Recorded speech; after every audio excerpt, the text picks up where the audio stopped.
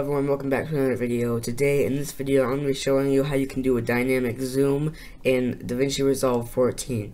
So first you're going to want to do is find the clip that you have, or find the clip that you want to use a dynamic zoom on.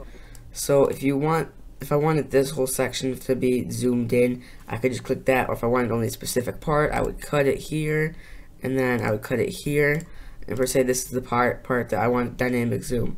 So first thing you want to do is go to Inspector on the top right corner on the Edit section down here, and you want to scroll down to Dynamic Zoom. It's going to be turned off automatically. Make sure to turn it on, and make sure you have the clip selected that you want.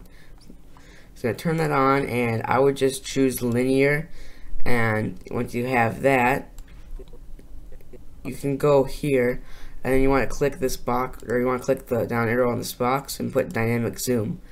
This green box represents, like, it shows where it's going to start the zoom, and the red box is where it's going to finish. So per se, I wanted to focus in on my webcam. I would just move the box over to the webcam, and I would move the green all the way up here. And then I would turn that off by clicking it. And then I'll go right before that clip. This is my aunt's house.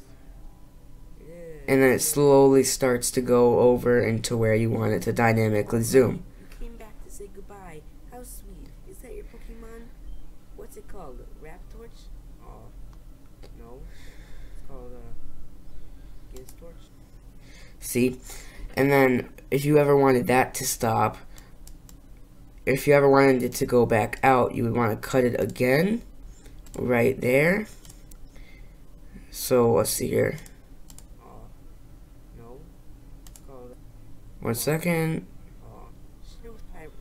So this is the first clip, and then it would start doing it again since this is a selected clip. But here I would just go over to this again. I'll click the drop down menu to dynamic zoom, and I would change from the red, and I'd move that to wherever I wanted to zoom out to. I'm not sure if I'm being that clear. So if I say I wanted this clip just to be like that, it would just be the other way around then. Now I can turn that off. Here we are. What's it called? Torch? Oh, no. It's called Torch.